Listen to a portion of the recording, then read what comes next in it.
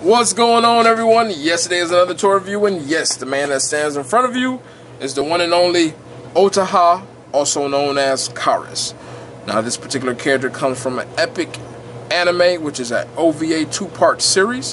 If you've never seen it before, you can definitely check it out on YouTube. They should have both of them on there. I know one should be either subbed and one should be dubbed. Either or, you can watch it. Now, this review is going to be pretty damn good because, one, welcome to the new year of 2018. So everybody that actually been checking out my reviews from back last year and the year before that, thank you. And anybody new to the page, thank you for coming and checking out the review. Also, this figure here was an early birthday gift last year to me from a good friend. I must say again, thank you for this masterpiece of a toy.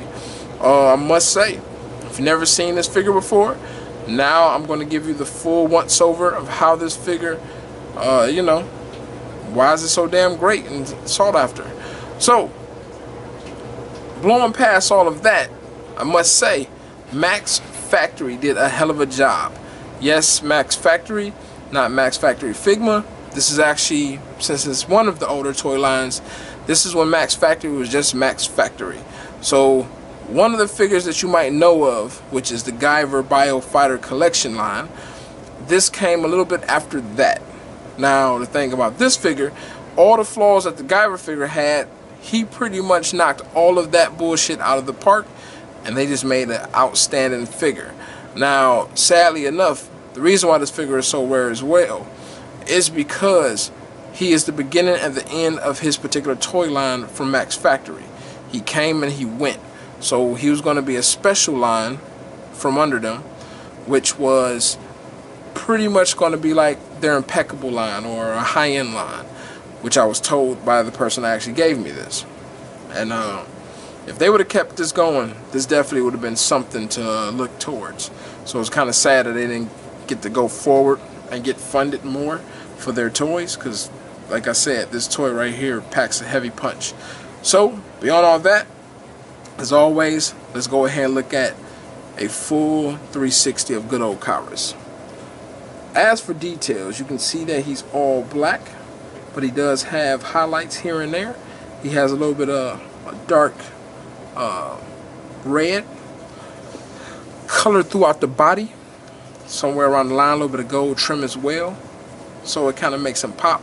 Or not even gold, a little bit of silver more so than anything. Gold on the belt, obviously. A little bit of red jewel right there, blue eyes. And even have a little bit of red in the helmet. Here's a side view. And like I said, they put so much detail into this figure. Really, really nicely done figure.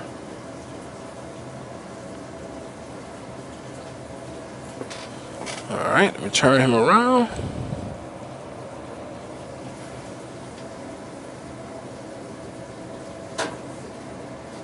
And the reason why I have the figure pushed so far back is because I actually have an all-new camera with equipment, and I have a fixed lens. And anybody that doesn't know what a fixed lens is, that doesn't allow me to zoom up. So I'm going to have to get another lens so that way I can focus a little bit closer to the figures when I start doing reviews again, or more often rather.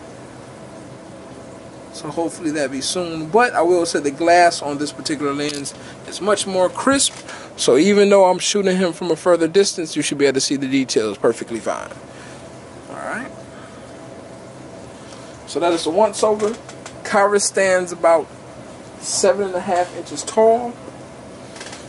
Here is Max Factory Figma repainted guts.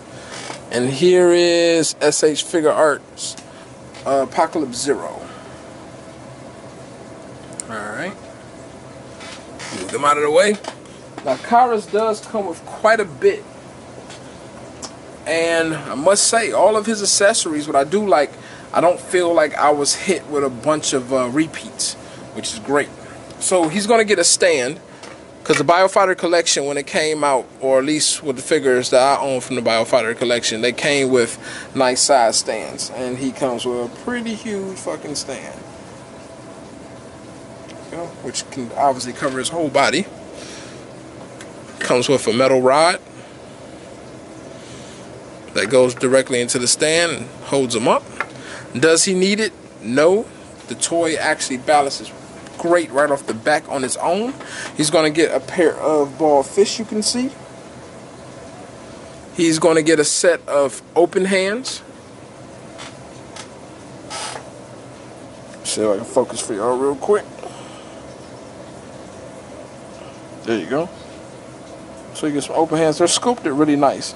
Have some blue highlights in there as well to kind of give the fingers that nice separation and make the metal look like metal. He's going to get a nice expression hand. He'll get 2 of those as well, right and left. Really nicely done. He's going to get sword holding hands. Also nicely sculpted. He's going to get an extra head with red eyes this time. Same exact head, just red eyes. And it's when he go into a particular mode. I'm sorry that I don't know the mode. I wasn't big on Kyrus, but I really digged his design. So he was definitely something dope to actually own, regardless if I was really close to the anime or not. I just thought it was a fucking sweet toy. You're going to get a compact version of his sword. Nicely detailed there. The back is kind of bland, but it does have a little bit of gold trim going through it. You're going to receive his sword in the sheath, which can also be taken out. So I can get y'all a good view. There you go. Really nicely detailed, real chain on both ends. Sword is easily removed. There you go. You're going to get an expanded version of his sword. And I believe this happens when his extra head comes into play with the red eyes, which is really nicely done. It even have like a purple highlight to it, which you can kind of see when the light hits it. It's like a transparent dark purple. And you're going to get an extra chest piece, which is also really nicely done. This can give him the ability to hold his sword with 2 hands, and it works extremely well. So pulling off sword posing, it's not a problem at all, which I will show you as I go through the review. So that is all of his accessories.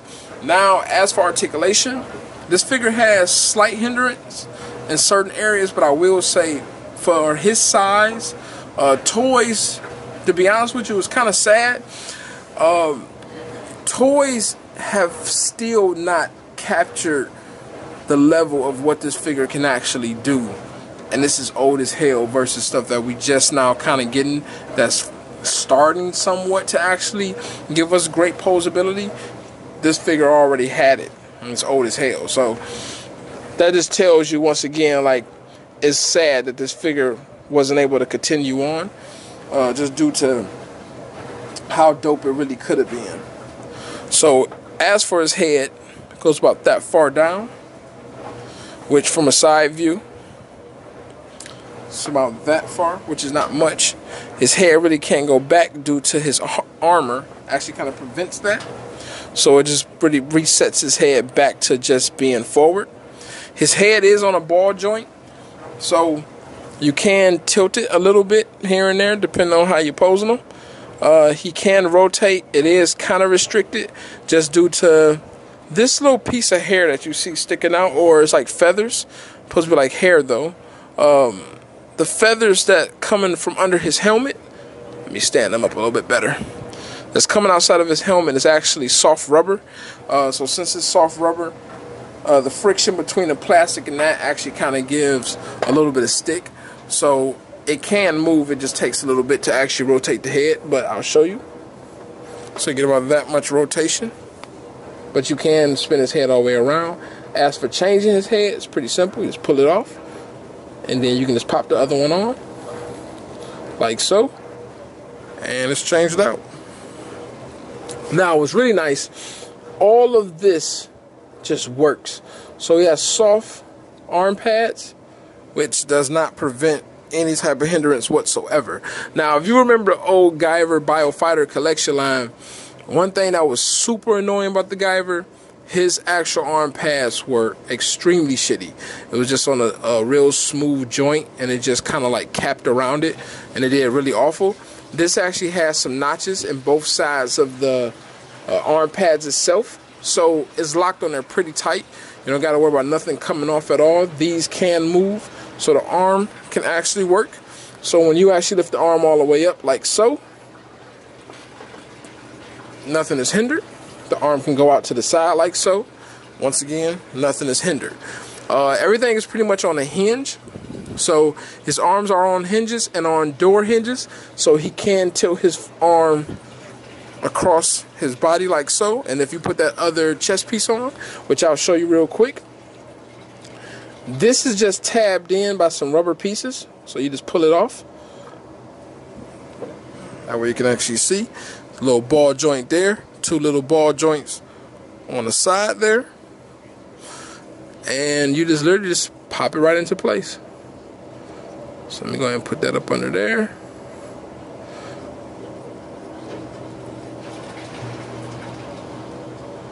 Alright, and just like so, now he can even cross his arm to the other side of his shoulder. Like I said, really, really great articulation. Now, his bicep has a swivel in it. He can rotate right below the bicep as well, but it's kind of no purpose to do it, but you can do it. So that's nice to have that little bit of extra push. His arm bends completely up. So you don't got to worry about no problem there. And these little pieces, or the spikes on his arm, these are pegged in. They're very firm. They don't fall out, which is really nice. Mind you, just to let you know, this toy was opened, right? And this should tell you right there how dope this toy is. For this toy to be open and displayed, between my boy taking care of it, he did pose this toy, and nothing got loose. Nothing feels like it's going to fall apart. This is a really, really sturdy figure, like extremely sturdy. So going down to the abdomen rather, you can actually do rotation, a little bit of ab crunch going on. You can go back as well. You can do a rotation at the base of the waist. Only problem is it does get kind of hard to do due to the belt. So most of your rotation is at the upper half. Now going down to his legs, they kick out about that far, which is really nicely done. Can't really go back due to the sculpted butt cheek. Kind of prevents that. Alright. Out to the sides. You get about that much range. Alright. He does have a swivel at the thigh, the upper thigh. He has double hinge knees, which work really great. The joint is well hidden. Really well. Going down to the foot, this just works great. So like, see if I can make sure I'm in focus. Alright, so you can, that much, got a toe bend in there. You have a crazy amount of pivot going inwards and outwards. More inwards than outwards. So like I said, this figure is just dope. On the back, his little bird claw, which also comes separate from the body, that's on a ball joint. So you can actually just pop this in like so. Don't mind my demon possessed dryer, or washer rather.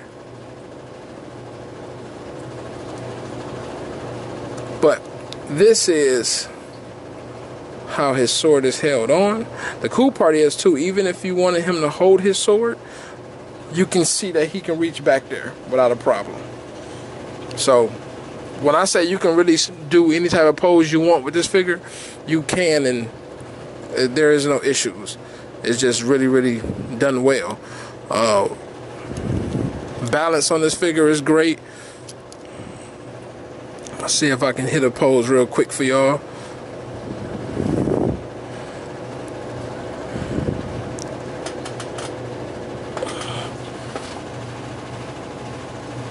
like I said, the figure is extremely well done. So that is my review of good old Kyrus.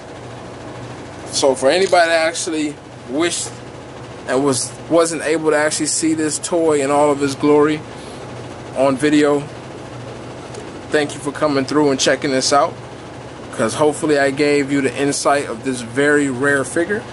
And I must say, like, old as this figure is, some of the digits they're asking for on eBay is just utterly ridiculous. But I would say at the most, if I had to pay for this figure, I can honestly say 4 to 5 I can do, and can honestly look back and say, hey, I got something extremely rare and extremely dope. So if you can get a hold of this figure, I definitely say go for it. It's probably some of the best shit I've actually seen. And I had got this gift a long time ago from a friend, from another friend that used to work at Anchor Bay back in the day. Well, I don't know if he still does, but he actually gave me a Kyrus pocket watch. So now I got 2 things to go with one another. So that was pretty dope. But that is my review. And excuse me. Hope you actually enjoyed it. And once again, thank you. And welcome to the new year. Hope to see y'all come back. Have quite a bit of stuff to review. I got a lot of shit. A lot of, well, not a whole lot, but enough gems out there. So once again, continue to collect, and thank you for coming through. Y'all take care.